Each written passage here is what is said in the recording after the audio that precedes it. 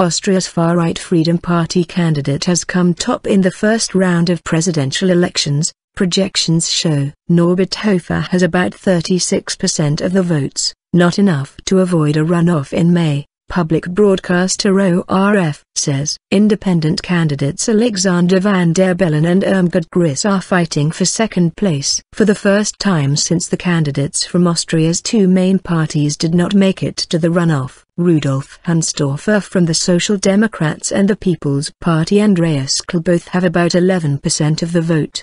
The parties have governed Austria for decades, either alone or in coalition. If no candidate secures a majority of the votes in the first round, the runoff will be held on 22 May. The Austrian presidency is a largely ceremonial post.